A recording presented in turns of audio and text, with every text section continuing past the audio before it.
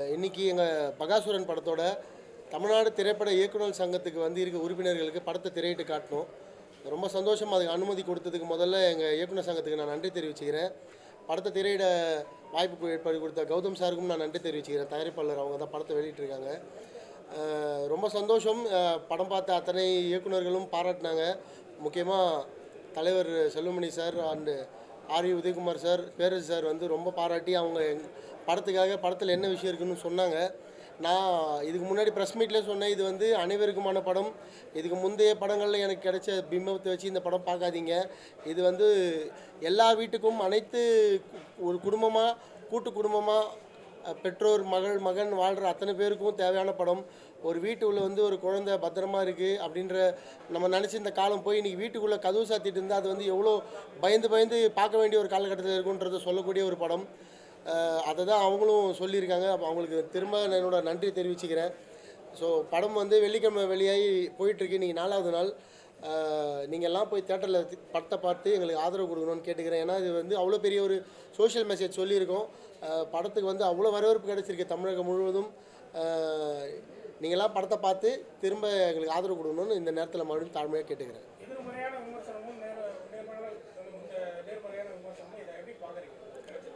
இல்லை சார், அது ஒரு படைப்புக்கு வந்து விமர்சனம் வந்து எப்போவுமே இருக்க தான் செய்யும். அது எதிர்மறை நேர்மறை நல்லது கெட்டது எல்லாத்தையும் ஏற்றுக்கிட்டு தான் ஆகணும். பொதுத்தளத்துக்கு வந்தாச்சு.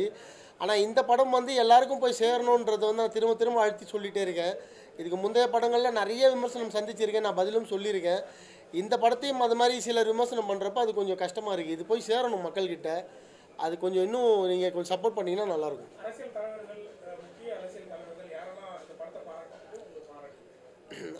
அன்புமணி அண்ணன் படத்தை பற்றி பாராட்டி பேசினாங்க. ஆமாம், பேசினாங்க. எச்ராஜா சார் படம் பார்த்துட்டு அவர் பாராட்டினாங்க. அண்ணாமலை அண்ணன் வாழ்த்து தெரிவிச்சிருந்தாங்க. நிறைய நேற்று செல்வராகவன் சார் அவங்க படத்தில் ஒர்க் பண்ணுவாங்க. நிறைய ஆர்டிஸ்ட் நேற்று வந்து எங்களுக்காக படத்துக்கு சப்போர்ட் பண்ணி ட்வீட் போட்டிருந்தாங்க.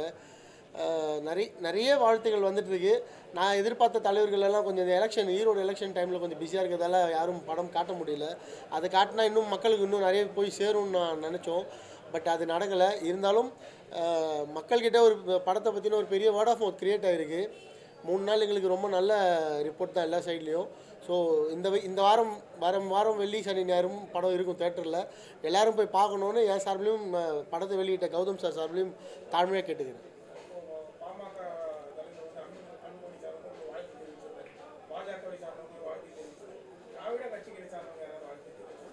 அவங்களுக்கு படம் பார்த்து கூப்பிட்ருக்கோம். சரி, அதான் எல்லோரும் ஈரோடு தேர்தலில் ரொம்ப பிஸியாக இருக்காங்க. இவங்க தேர்தலில் பங்கெடுக்கலை. அதனால் இவங்க எனக்கு இப்போது வாழ்த்து சொல்லிட்டாங்க. நான் ட்ரை பண்ணிகிட்ருக்கேன். முடிஞ்சால் அவங்களுக்கு படம் போட்டு காட்டணும். நான் அன்றைக்கே சொன்னேன் சார், தமிழ்நாட்டில் இருக்க அத்தனை கட்சிகளுக்கும் கூப்பிட்டு இந்த படத்தை போட்டு காட்டணும். ஏன்னா எல்லா கட்சியில் இருக்கிற தொண்டர்களுக்கும் அவங்க வீட்டில் இருக்க பிள்ளைகளுக்கும் தான் இந்த படம். நான் மறுபடியும் சொல்கிறேன், இந்த படத்தை வந்து தயவுசெய்து பிரித்து பார்க்க வேண்டாம். இந்த படம் எல்லோருக்குமானது. பெற்றோர் ஸ்தானத்தில் இருக்க, பிள்ளைகள் ஸ்தானத்தில் இருக்க எல்லோரும் இந்த படத்தை பார்த்து இதுக்குள்ளே இந்த மொபைலுக்குள்ளே என்ன மாதிரியான ஆபத்தான ஆப்ஸ்லாம் இருக்குது அப்படின்னு தெரிஞ்சுக்கணும். இந்த சொன்னாங்க எல்லாம் இந்த கிளைமேக்ஸ் தான் இந்த படத்தோட மொத்த கதைன்னு. நான் வந்து ஸ்னீப்பிக்காக வர புதன்கிழமை அந்த கிளைமேக்ஸை வெளியிடலான்னு ஒரு முடிவில் இருக்கேன். ஸோ அது புதன்கிழமை வெளியிடுறப்போ உங்களுக்கு தெரிஞ்சிடும் அந்த படம் வந்து என்ன முக்கியமான விஷயம் பேசியிருக்குன்னு. ஸோ பார்த்து மற்றவங்களாம் தெரிஞ்சுட்டு தேட்டரில் போய் படம் பாருங்கள்.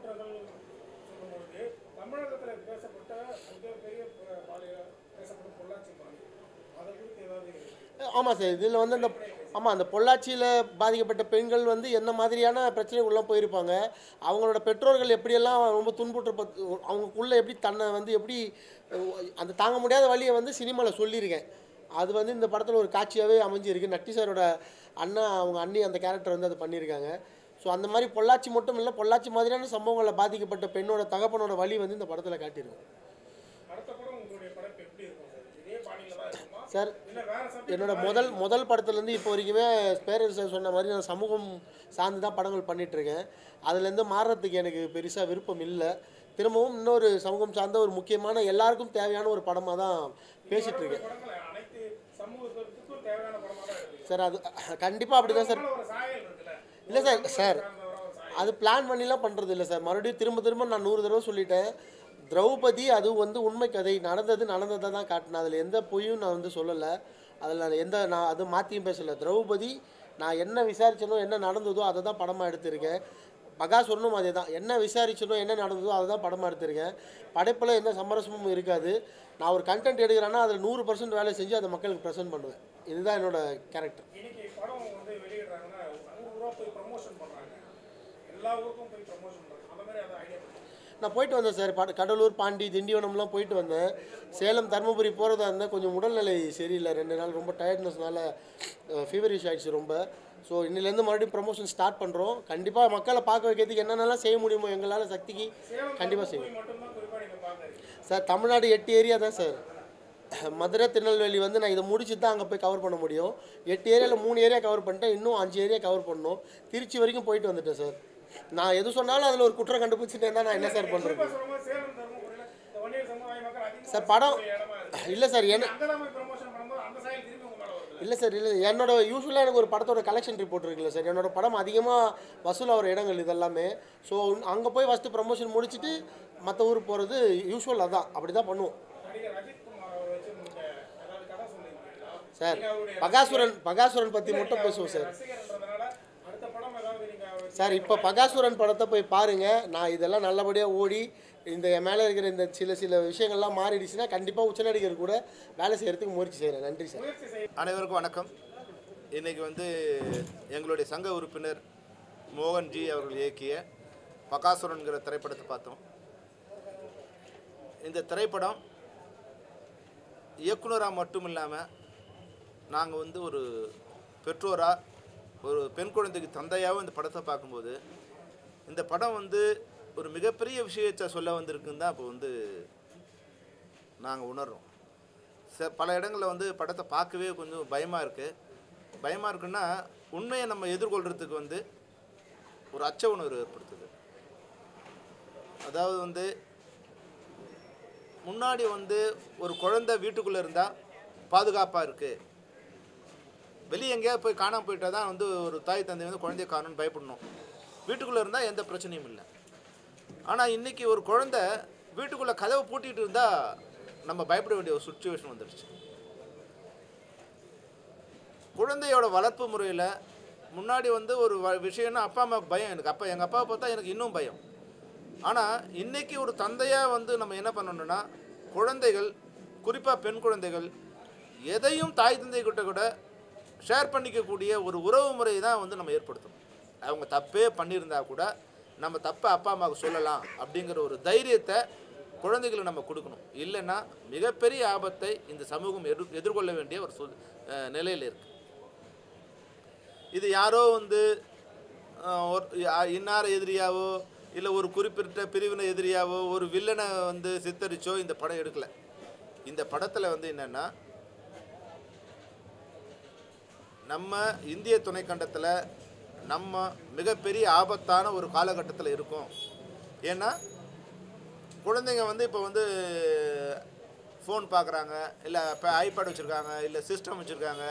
இது சரி நம்ம வேண்டாம், அதெல்லாம் பார்க்கக்கூடாதுன்னு கட் பண்ணால் இப்போ கல்வி கூட ஆன்லைனில் தான் வருது.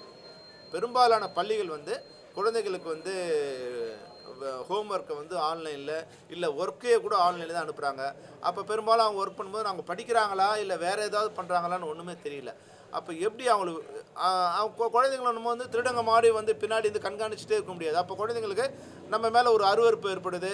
நம்ம கண்காணிக்கிறோங்கிற போது அவங்களுக்கு வந்து நம்மகிட்ட டிஸ்டன்ஸ் ஆகுறாங்க.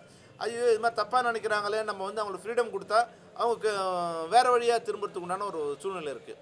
இதை எப்படி டீல் பண்ணுறதுனே எனக்கு தெரியல. இந்த வந்து நான் வந்து ஒரு குழந்தைங்களுக்கு 2 குழந்தைங்களுக்கு வந்து தந்தையாக இருக்கும்போது நான் இதை எப்படி டீல் பண்ணுறது, அவங்கள வந்து நான் எப்படி அவன் நண்பனாக வந்து அவங்களுக்கு சொல்கிறது, இது வந்து எனக்கு வந்து மிகப்பெரிய ஒரு தலையாய பிரச்சனை. இந்த படம் வந்து அந்த பிரச்சனை தான் வந்து டிஸ்கஸ் பண்ணுது.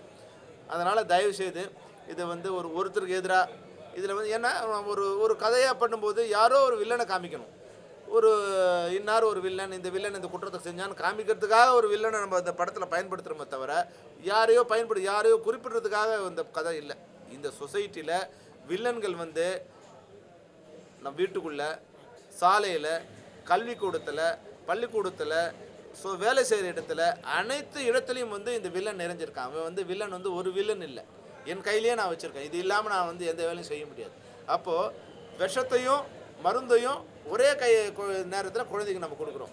அப்போ இது வந்து இது விஷம், இது மருந்து அப்படிங்கிற தெளிவை நம்ம குழந்தைகளுக்கு நம்ம கொடுக்கணும். ஒருவேளை தெரியாமல் அவங்க வந்து விஷத்தை வந்து எடுத்துட்டாவோ அதை வந்து நம்ம ஷேர் பண்ணிக்கக்கூடியது. அவங்க வந்து மாட்டிக்கிட்டா அவங்க பயப்படாமல் நான் இந்த தப்பை பண்ணிட்டோமா என்ன பண்ணலாம் அப்படின்னு நம்மக்கிட்ட சொல்லணும். அந்த தைரியத்தை நம்ம கொடுக்கணும். இதுதான் இந்த படம் வந்து மற்றவங்களுக்கு கொடுக்குற பாடம். அதனால் தயவுசெய்து இது நீங்கள் வேறு மாதிரியான, ஏன்னா மோகன்ஜிக்கு வந்து வேறு வேறு கலர் இருக்குது, அவர் அப்படிப்பட்டவர் இப்படிப்பட்டவரும் ஒரு கலர் இருக்குது. அதனால் அவர் நம்மளை தான் சொல்கிறாரோன்னு யாரும் நினச்சக்கூடாது. இதில் வந்து யாரையும் சொல்லலை. இந்தியாவில் இருக்கக்கூடிய 140 கோடி ஜனங்களுக்கும் பொதுவான, அதில் வந்து ஒரு 40 கோடி பேரண்ட்ஸ் இருப்பாங்க, அந்த 40 கோடி பெற்றோர்களுக்கும் பொதுவான விஷயத்தை தான் இதில் மோகன்ஜி வந்து அதை எடுத்திருக்காரு. அதை மிக சிறப்பாக பண்ணியிருக்காரு. அதை வந்து ஒரு அழகாக நம்மளுடைய கலாச்சாரமான அந்த கூத்தை வந்து ஒரு கூத்து கலைஞன் எப்படி இருப்பானோ செல்வராகவன் வந்து மிக அழகாக பண்ணியிருக்காரு. ஒரு டைரக்டராக ஒரு நல்ல படம் பண்ணியிருக்காரு, நிறைய படங்கள் பண்ணியிருக்காரு. ஆனால் ஒரு ஒரு கூத்தாடியாக வந்து இந்த படத்தில் ஒரு சிறப்பாக பண்ணியிருக்காரு. அதுபோல் வந்து கேராஜன் வந்து அப்பப்போ வந்து போவார். ஆனால் அவர் ஒரு சிறப்பான ஒரு நடிகனுங்கிறத வந்து இந்த இடத்துல இந்த படத்தில் வந்து ப்ரூவ் பண்ணியிருக்காரு. நடித்த எல்லாருமே வந்து பல பேர் வந்து தொழில்முறை கலைஞர்கள், அவங்களாம் வந்து அங்கங்கே வந்திருக்காங்க, அந்தந்த கேரக்டர்ஸ் அங்கங்கே வந்திருக்காங்க. அதனால் வந்து அவங்க இயல்பாக இருக்காங்க. அதுபோல் வந்து இந்த கதையை ஒருங்கிணைக்கிற ஒரு பாத்திரத்தில் வந்து என்னுடைய நண்பர் வந்து நடராஜ் நடிச்சிருக்காரு. மிக அருமையாக இந்த சமூகத்துக்கு என்ன வேணுமோ அதை வந்து தெளிவாகவும் குழப்பம் இல்லாமல் வந்து சொல்கிற ஒரு கதாபாத்திரத்தில் அவர் நடிச்சிருக்காரு. வழக்கமாக ஹீரோன்னா இது மாதிரி இருக்கணும் அப்படின்லாம் இல்லாமல் அவர் கேரக்டர் என்னவோ அந்த அளவுக்கு புரிஞ்சு அந்த கேரக்டர் பண்ணியிருக்காரு. எல்லாரும் மிகச்சிறப்பாக பண்ணியிருக்காங்க. இந்த திரைப்படத்தை அனைவருக்கும் கொண்டு செலுத்துகிற விஷயமா நீங்கள் உங்களுக்கு கூட வந்து ரெஸ்பான்சிபிலிட்டி இருக்குது. இதில் வந்து சின்ன சின்ன வருத்தம் உங்கள் டைரக்டர் மேலே உங்களுக்கு ஏதாவது இருக்கலாம், பழைய படங்களில் வந்து ஏதாவது ஒரு வருத்தம் இருக்கலாம். அந்த வருத்தத்தெல்லாம் கேரி ஓவர் பண்ணாமல் நீங்கள் தயவுசெய்து இதை நமது குழந்தைகள் அனைவருக்கும், நமது பெற்றோர்கள் அனைவருக்கும் இந்த படத்தை கொண்டு செலுத்தணும். இதில் எந்த விதமான மாறுபாடும் வச்சுக்காதீங்க. உங்களுக்கு வந்து ஒரு ரெக்வஸ்ட்டாக நான் வைக்கிறேன், இந்த படத்தை நாம் பெற்றோர்கள் முதல்ல பார்க்கணும், குழந்தைகளோடு சேர்ந்து இந்த படத்தை பார்க்கணும். அவங்களோட பார்க்கும்போது அப்போ அதுபோல் காட்சிகள் வரும்போது நான் வந்து பயந்து தலை குனியும் போது என் குழந்தை பக்கத்தில் இருந்தால் நான் குழந்தை இப்படி தோளில் போட்டுவிட்டா அப்பா கையை பிடிச்சிக்கிட்டாங்கன்னா ஒருத்தர் புரிந்து கொள்கின்ற ஒரு சுச்சுவேஷன் வந்து இது ஏற்படும். அது போன்ற ஒரு திரைப்படத்தை வந்து இந்த திரைப்பட குழுவினர் கொடுத்துருக்காங்க. கொடுத்த கௌதம் அவர்களுக்கும், தயாரித்த கௌதம் அவர்களுக்கும், திரைப்படத்தை எழுதி இயக்கிய மோகன்ஜிக்கும், ஒத்துழைத்த அனைவருக்கும் எங்கள் தமிழ்நாடு திரைப்பட இயக்குனர் சங்கத்தின் சார்பில் வாழ்த்துக்களை தெரிவித்துக் கொள்கிறோம். வாழ்த்துக்கள், நன்றி. இது பெண்கள் சுதந்திரத்தை எங்கேயுமே விமர்சிங்க, அதெல்லாம் வந்து தவறான வக்கரம் பிடிச்சவங்க சொல்கிற விஷயம் அது. அதில் இதில் வந்து இதை விட பெண்ணுக்கு ஒரு தந்தை வந்து எந்த இதுவும் கொடுக்க முடியாது. படத்தை பார்த்து அவங்க சொன்னாங்கன்னா அவங்களோட நான் வந்து நேரடியாக வந்து விவாதிக்க நான் தயாராக இருக்கேன். ஒரு தந்தை இதை விட சிறப்பாக ஒரு குழந்தைக்கு வந்து சுதந்திரம் கொடுக்க முடியாது. அந்த அளவுக்கு சுதந்திரம் கொடுத்துருக்காங்க. அதனால பெண்கள் சுதந்திரத்தை பாதிக்கிற மாதிரி ஒரு காட்சி கூட இந்த படத்தில் இல்லை. நவீன யுகத்தில் வந்து இப்போ மேக்கிங் இந்தியா அந்த மாதிரி போயிட்டு இருக்கும்போது செல்ஃபோனே பயன்படுத்தக்கூடாதா அப்படின்ற ஒரு கேள்வி. ஐயோ, அதுதானே தவறாக இருக்குது. காரில் போகிறோம், லெஃப்ட்டில் ரைட்டில் போனியா நம்ம வச்சு பாதுகாப்பு வைக்கிறோம். முன்னாடி கார் கண்டுபிடிக்கும் போது அது மாதிரி இல்லையே, லெஃப்ட்டில் ரைட்டில் போகலாம் இல்லையே. அப்போ ஒருத்தர் நேரடியாக மோதிக்க கூடாதுங்கிறது நம்ம வைக்கிறோம், கீப் லெஃப்ட் அப்படின்னு வைக்கிறோம். அதுபோல் செல்ஃபோனை கையில் கொடுக்கும்போது இதில் எதை பயன்படுத்தணும் எதை பயன்படுத்தக்கூடாது தெரியாமல் பயன்படுத்திட்டியா நீ மாட்டிக்கிட்டீங்கன்னா என்ன பண்ணுறது, அதுக்கான அறிவை வந்து குழந்தைகள் சொல்கிறதுல எந்த விதம் தவறும் இல்லை. ஆனால் இதுக்கான அரசாங்கத்தின் மூலமா எந்த ஒரு எதிர்ப்புமே இல்லை.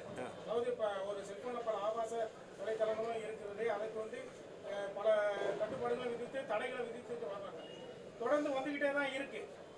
இதுக்கு ஒரு எதுவுமே ஒரு விதிமுறைகளும் இல்லை. இதுக்கு நீங்கள் என்ன சொல்லுங்க?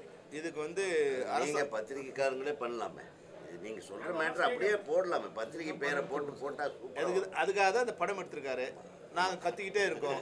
இப்போ நான் வந்து சைனா போகிறேன், சைனா போய் இதே ஃபோனை தான் கையில் வச்சுருக்கேன். இதை போட்டு நான் ஆன் பண்ணேன்னா இந்தியாவில் நுழைகின்ற ஆபாசங்கள் சைனாக்குள்ள நுழையாது. அது எப்படி நுழையல? இது யார் தடுத்தாங்க? அரசு தடுத்திருக்கு. அந்த அரசாங்கம் இது போன்ற ஆபாசங்கள் உள்ளே வரக்கூடாதுன்னு தடுத்திருக்கு. அப்போ இதையெல்லாம் தடுக்கக்கூடிய வலிமை படைத்தது மத்திய அரசாங்கம் தான். அவங்க தான் இதெல்லாம் வந்து சரி பண்ணி இது மாதிரி ஆபாசங்கள் இந்தியா நாட்டுக்குள்ளே வரக்கூடாதுன்னு தடுக்கணும். இந்த அறிவு உள்ளே வரலாம், ஆபாசம் உள்ளே வராமல் தடுக்க வேண்டிய விஷயம் அவங்களோடது. அதாவது இந்துத்துவ செயல்களும் சிவன் ஆரம்ப பாடலே சிவனை குறித்து இருக்கக்கூடிய பாடல்களும் ஒளிபரப்பப்படுறதுனால ஒரு இந்து மதத்தை சார்ந்தவராகவே அவருடைய மோகன்ஜி அவர்களுடைய இயக்குனர் பார்வை இருக்குது. இது எப்படி பார்க்குறீங்க? விமர்சனமும் அப்படிதான் இருக்கு. அது வந்து அவர் மேலே குற்றம் சாட்டுறதுக்காக வைக்கக்கூடிய வக்கரத்தினோட உச்சமாகவும் ஒரு அவரை டேமேஜ் பண்ணணும்னு நினைக்கிற குற்றச்சாட்டாக தான் இருக்குது. இங்கே என்னென்னா இந்துத்துவா வேறு, இந்து நம்பிக்கை வேறு. நான் ஒரு இந்துவாக இருக்கும்போது நான் என் கடவுளை நம்புவது வந்து ஒரு இந்துத்துவம் கிடையாது. ஒருத்தனை திணிக்கிறது தான் இந்து. நீங்கள் சொல்கிற இந்துத்துவா இருக்கலாம். இங்கே இருக்கிற 140 கோடி பேரில் 100 கோடி பேர் இந்துக்களாக இருப்பாங்க. அவங்க தங்களுடைய கடவுளோட எப்படி போய் முறையிடுவாங்க? கடவுள் வந்து இங்கே பண்ணுறாரு எதுவுமே காமிக்கல. அவர் இறை நம்பிக்கை கொண்டவர். அவருடைய வேதனையை வந்து கடவுள்கிட்ட சொல்கிறாரு. இங்கே எல்லாருடைய வேதனை யார் அந்தந்த கடவுள்கிட்ட தானே சொல்கிறாங்க. நான் என் கடவுள்கிட்ட சொல்கிறேன், அவர் கடவுள்கிட்ட சொல்கிறாரு. அதனால் எந்த மதத்தையும் அவர் இதில் திணிக்கலை. அது வந்து அவர் மேலே வந்து ஏதோ பழைய திரைப்படங்களில் அவர் கொஞ்சம் ஒரு சார்பு இருந்தது. நான் கூட கவனித்து அவருக்கு சொல்லியிருக்கேன். உத்தரதாண்டவம் படத்தில் வந்து அவர் கிறிஸ்தவ கிறிஸ்டியன்ஸை பற்றி பேசியிருப்பாரு. கிறிஸ்தவர்கள் சார்ந்தே இருக்கக்கூடிய திரைப்படமாக இருக்குது, கிறிஸ்தவர்களை விமர்சிக்கக்கூடிய திரைப்படமாக இருக்குன்னு சொல்லியிருக்காங்க. குறிப்பாக இந்துத்துவாவுக்கு நடக்கூடிய நிறைய பேர் இந்த படத்தை பார்த்துருக்காங்க, கொண்டாடி இருக்காங்கன்னு ஒரு விமர்சனம் இருந்தது. தொடர்ந்து இந்த படமும் அதே சாயல இருக்கு அப்படின்ற ஒரு அந்த படத்தில் கொஞ்சம் இருந்தது உண்மை. நான் அவர்கிட்ட சொன்னேன். அதாவது வந்து என் கடவுள் நல்லவர், என் கடவுள் வல்லவர் சொல்கிறதுக்கு எல்லாருக்கும் சுதந்திரம் இருக்குங்க. அடுத்த கடவுள் வந்து தாழ்மையானவர், அடுத்த மதம் தாழ்மையான சொல்ல யாருக்கும் ரைட்ஸ் இல்லை. அவர் சொல்லியிருக்கேன். அது கொஞ்சம் அதில் ரெஃபரன்ஸ் இருக்குது. மற்ற இப்போ வந்து முதல்ல நான் ஒரு இந்துவாக இருந்தால் என்னுடைய மதத்தை சீர்படுத்த வேண்டியது தான் என்னோடய வேலை. அடுத்த மதத்தில் குறைகளை சொல்ல வேண்டிய அந்த மதத்தை முதல்ல என் வீட்டை நான் சரி பண்ணணும். அடுத்த வீட்டில் இருக்கிற குறையை சொல்லி என் வீடு சிறந்தது சொல்லிக்கூடாது. 2 கோடுகள் வரும். இந்த கோடில் வந்து என் கோடை நான் பெருசாக பண்ணோம் தவிர அந்த கோடை கம்மி பண்ணுற வேலையை பண்ணிகிட்டு இருக்கக்கூடாது. அதனால் இந்த படத்தில் அவர் எந்த மதத்தையும் புண்படுத்தலை, எந்த மதத்தையும் தாழ்வாக சொல்லலை, எந்த மதத்தையும் உயர்த்த பிடிக்கல. பாதிக்கப்பட்ட ஒரு தந்தை, அவனுக்கு கடவுள் நம்பிக்கை உள்ளவன் வந்து ஒரு கூத்தாடி கலைஞ்சனா அந்த சாமி கிட்ட தன் குறைகளை சொல்கிறான். அவ்வளோதான் நான் உணர்ந்தேன். அதில் வேற ஒன்றும் அதில் இருக்க மாதிரி தெரியல. வரக்கூடிய பெரிய படங்கள் பொன்னியின் செல்வன் கூட வந்து ராஜராஜ சோழனை இந்து மதத்தை சார்ந்தவராக கொண்டாடுனாங்கன்னு சொல்லி ஒரு விமர்சனம் நல்லா இருந்தது. தொடர்ந்து தமிழ் சினிமாவில் ஜாதி ரீதியாகவும் மத ரீதியாகவும் இந்த மாதிரி படங்கள் வெளிவந்து கொண்டே இருக்கிறது. சாருக்கு கூட சொல்லி சின்ன படம்லாம் இருக்கும். இந்த மாதிரியான விமர்சனங்கள் அப்பயே வந்திருந்தது. ஆனால் அப்போ பெருசாக பேசப்படல, இப்போ அது பெருசாக பேசப்படுது. அதுக்கு காரணம் என்ன நீங்கள் நினைக்கிறீங்க? இப்போ முன்னாடி வந்து நான் நினச்சா நானே தான் வச்சுக்கணும். இன்றைக்கி வந்து அவங்க கருத்தை பரப்புறதுக்கு சோஷியல் மீடியா இருக்குது. அப்போது இதே கருத்து முன்னாடி இருக்கும்போது அது மொழியிலே செத்து போயிடும். இன்றைக்கி தண்ணி ஊற்றி வளர்க்குறதுக்கு உங்களை போன்ற ஊடகவியலாளர் கொஞ்சம் பேர் அதில் இருப்பாங்க. அவங்களே வந்து சோஷியல் மீடியா வச்சுட்ருப்பாங்க. அதில் வந்து இப்போ வந்து ஒரு பரபரப்பாக வந்து இப்போ வந்து ஒரு பேட்டி இருக்குது. அதனுடைய ஹெட்லைனுக்கும் உள்ள இருக்கிற வாட்ஸ்அப்புக்கும் உள்ள இருக்கிற யூடியூப்புக்கும் ஏதாவது சம்மந்தம் இருக்கா? ஏதோ திரைப்படத்தில் வந்து சொல்றதெல்லாம் வந்து எடிட் பண்றதுக்கு வந்து ஒரு சென்சார் இருக்கு. யூடியூப்ல நீங்க என்ன போட்டாலும் வந்து எடிட் பண்றது ஏதாவது சென்சார் இருக்கா? நீங்க எது வேணாலும் போட்டுக்கலாம். அதனால வந்து நீங்க யூடியூப்ல பாருங்க. இப்போ ஒரு உண்மையில்லாத ஒரு செய்தியை போட்டீங்கன்னா அது யார் போய் தடுக்கிறது? எதுனாலும் செய்தி நிறுவனங்கள் வேற, யூடியூபர். நான் கூட நாளைக்கு நான் நினைக்கிறது யூடியூபர் இல்ல வந்து அவங்களே செய்தியை சொல்லுவாங்க. இப்போ நான் ஒரு வீடியோ சோஷியல் மீடியாவில் போட்டேன், என்னை யார் கண்ட்ரோல் பண்ணுறது? அதுக்கு என்ன ஆதாரம்? இதை சாப்பிட்டா இந்த மருந்துக்கு சாப்பிட்லான்னு வந்து நான் ஒரு வாட்ஸ்அப்பில் ஒரு இது போடுறேன். இது எதுக்கு? அதாவது நீங்கள் ஒல்லி ஆகிறதுக்கு இது மருந்து பயன்படுத்தலாம், தலைமுடி கொட்டாமல் இருக்குது. இதெல்லாம் யார் ஆதாரம் கொடுக்குறது? இதுக்கு யார் ஆத்தன்டிகேஷன் கொடுக்குறது? செய்தி நிறுவனங்களும் யூடியூபர்ஸும் ஓரளவுக்கு உண்மை செய்தியை தான் வெளியிடுறாங்க. உண்மை நீங்கள் படிக்கிறது அது மாதிரி இருக்குது, நான் படிக்கிறது போல இருக்கு. நான் என் திறந்தா இப்போவே நான் காமிக்கிறேன். இதில் வந்து இதில் எதெல்லாம் உண்மை இருக்குது நீங்களானு பார்க்கலாம். அதனால் இது வந்து என்னென்னா ஒரு பரபரக்காக்கிறதுக்கு நீங்கள் தலைப்புக்கும் உள்ளகிற செய்திக்கும் சம்மந்தம் இல்லாத செய்திகள் எவ்வளோ இருக்குது. இப்போ நான் சொல்லுவேன் ஒரு விஷயத்தை, பத்திரிகையாளரோட சண்டை, ஆர்கே செல்வனுடைய சண்டை, இன்றைக்கி ஒருத்தர் எட் போடுவார். அதுவா விஷயம்? உங்கள் கேள்விக்கு நான் பதில் சொல்லியிருப்பேன். இது போல் ஒரு பரபரக்காக சிலது வந்திருக்கும். அதனால் விஷயம் இல்லை.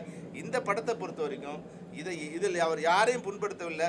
சில நேரங்களில் வந்து நம்ம வந்து ஒரு ஆக்ஷனுக்கு ரியாக்ஷன் காமிக்கிறவர் ஒரு வில்லனாக காமிக்கணுங்கிறதுக்காக யாரையும் ஒருத்தர் காமிக்க வேண்டிய கட்டாயம் இருக்குமே தவிர, இதில் சம்மந்தப்பட்ட விஷயத்தை வந்து அவர் என்ன சொல்ல வர்றாருன்னா, இந்த அறிவியல் வளர்ச்சிங்கிற மூலம் பல ஆப்ஸுகள் உள்ளே வந்துக்கிட்டு இருக்கு. நீங்கள் பெற்றோர்களாக உங்கள் குழந்தைகளை பத்திரமா பார்த்துங்க.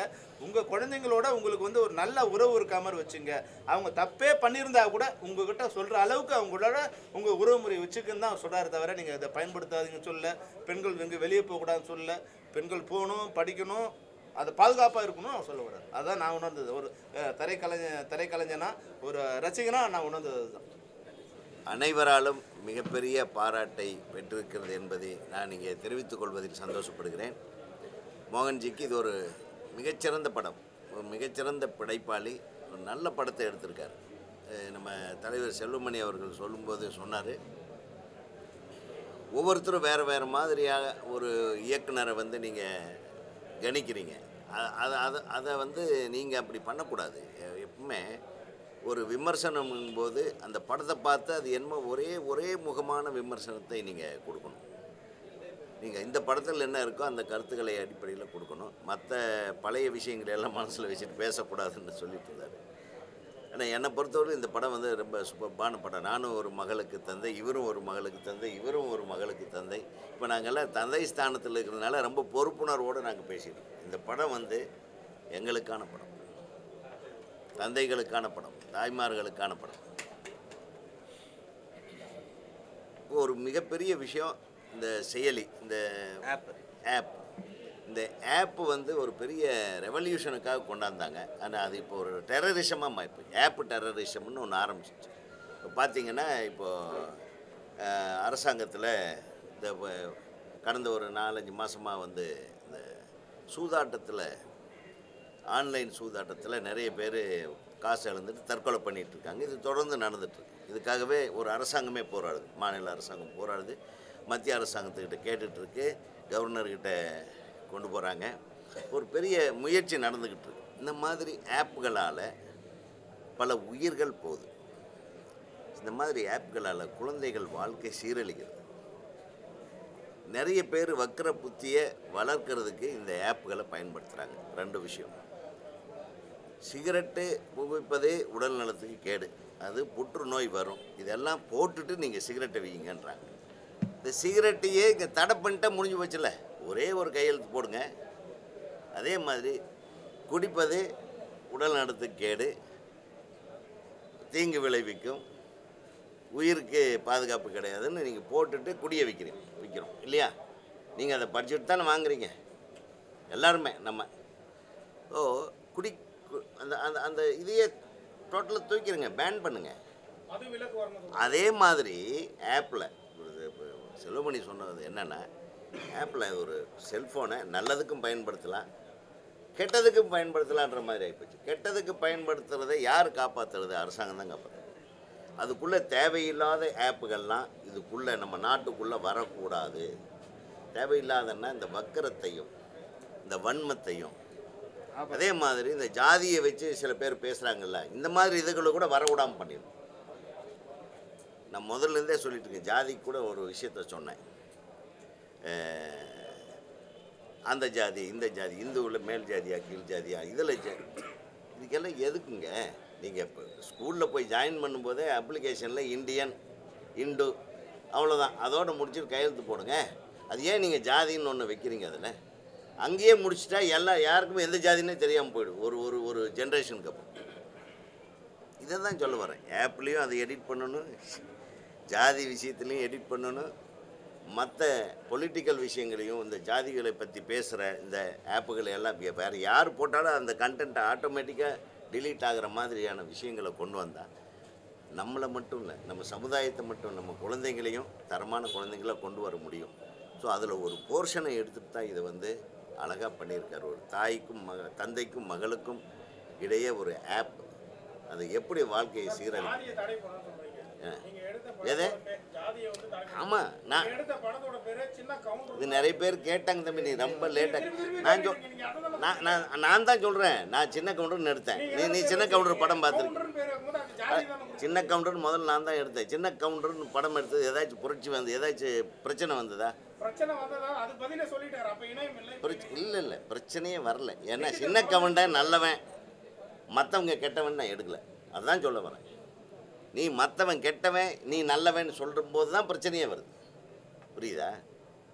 சின்ன அது கவுண்டர் ஒரு நல்ல இல்ல, இல்ல இல்ல அது சின்ன பேரா கவுண்டர் தான் பயன்படுத்துறா தவிர அது ஜாதியா அதுல வந்து சின்ன இல்ல. கவுண்டர் நான் கேட்டது அந்த டைட்டிலோட பேர் தான். தம்பி அதான் ஜாதி வேணான்னு சொன்னவரே சின்ன கவுண்டர்னு பேர் வச்சிருந்தாரு.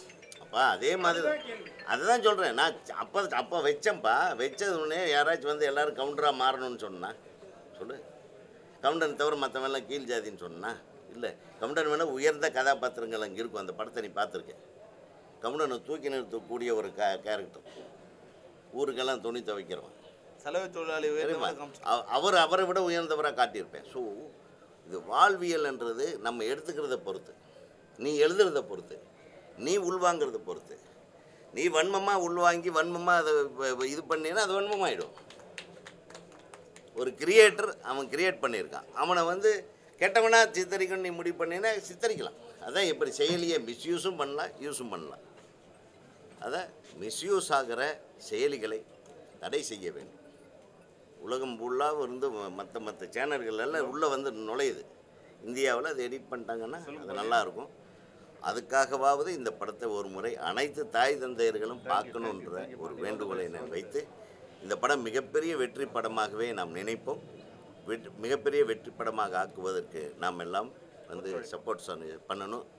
குறிப்பாக ஊடகவியலாளர்கள், யூடியூபர்ஸ் அண்ட் பத்திரிகைத்துறை நண்பர்கள் அனைவருக்கும் நான் இந்த கோரிக்கையை வைக்கிறேன். நன்றி, வணக்கம். எல்லாருக்கும் வணக்கம். சினிமாவில் வந்து ஒரு 3 வகை இருக்கும். ஒன்று ஜனரஞ்சகமான படம், அப்புறம் அவார்டுக்கான அதாவது விருதுக்கான படம், அது சமூகத்துக்கான படம். இது 3 வகை தான் பிரித்து பண்ணிக்கிட்டு இருக்கோம். இந்த படம் இந்த பகாசுரன் வந்து சமூகத்துக்கான படம். இது அது வந்து அவார்டு நினச்சும் எடுக்கல, சம்பாதிக்கவும் எடுக்கல, ஒரு சமூகத்துக்கும் எடுத்திருக்காரு. அந்த வகையில் மோகன்ஜியை ரொம்ப ரொம்ப நான் பாராட்டுறேன். மோகன்ஜி இதுக்கு முந்தைய படங்கள் ஒரு சார்பாக இருக்குன்னு சில விமர்சனம் வந்திருக்கு. ஆனால் இந்த படம் ஒரு சார்பு இல்லை. இது மக்களை சார்ந்த படம், பெற்றோர்களை சார்ந்த படம், பெண் குழந்தைகளை முக்கியமாக பெண் குழந்தைகளை சார்ந்த படம். மொத்தத்தில் இது சமூகத்தை சார்ந்த படம். குடும்பத்தோடு பார்க்க வேண்டிய படம் சொல்லுவாங்க எல்லாத்துக்கும். ஆனால் உண்மையிலேயே குடும்பத்தோடு பார்க்க வேண்டிய படம்னா இந்த பகாசுரன் தான். குடும்பத்துக்காக. ஆமாம், குடும்பத்துக்காக, பெற்ற பிள்ளைகளுக்காக. இது வந்து நீங்கள் ஒரு பொழுதுபோக்குக்காக பார்க்க வேண்டிய படம்னு இங்கே வந்துடக்கூடாது. அது நிறைய படங்கள் இருக்குது. ஆனால் நமக்கான படம், ஒரு படத்தை பொறுப்போடு ஒரு எந்த கலைஞன் உண்மையான கலைஞன்னா, நல்ல கலைஞனா, யார் சமூக பொறுப்போடு படத்தை இயக்குறாங்களோ அவர் தான் உண்மையான கலைஞன். அப்படி உண்மையான கலைஞன் தான் நம்ம மோகன்ஜி. இவர் பொறுப்போடு படம் எடுத்து பார்த்தாது. இந்த படத்தை பார்க்குறது நம்ம பொறுப்பு. முதல்ல யார் யார் பெண் பிள்ளைகளை பெற்றிருக்காங்களோ அவங்க எல்லாருமே அவசியமாக இந்த படத்தை பார்க்கணும். அந்த பெண் குழந்தைகளையும் கூட போய் காட்டணும். அப்போ தான் இந்த சமூகத்தில் செல்ஃபோனால் எவ்வளோ ஆபத்து இருக்குது, அதனால் இந்த சமூகம் எந்த அளவுக்கு சீரழிக்குது, இதெல்லாம் பெற்ற அப்பா அம்மா என்ன தான் டெய்லி பொண்ணுங்களை வச்சுட்டு அட்வைஸ் பண்ணாலும் தலையில் ஏறாது. சினிமாவில் சொல்கிற விஷயங்கள் டக்குன்னு மைண்டில் ஏறிடும். அதுக்கான சினிமா தான் இந்த பகாசுரன். கண்டிப்பாக தயவுசெய்து பெற்றவங்க தன் குழந்தையோடு போய் பகாசுரனை பாருங்கள். இது வந்து எங்களுக்காக இல்லை, இது மோகன்ஜிக்காக வசூலுக்காகவோ வெற்றிக்காகவோ இல்லை, உங்கள் குடும்ப வெற்றிக்கு, உங்கள் குடும்ப பாதுகாப்புக்கு. தயவுசெய்து ஒரு குடும்ப பாதுகாப்புக்கு பகாசுரன் பார்க்கணும். நன்றி, வணக்கம். உடனுக்குடன் செய்திகளை அறிந்து கொள்ள IF தமிழ் பெல் ஐக்கனை கிளிக் செய்யுங்கள்.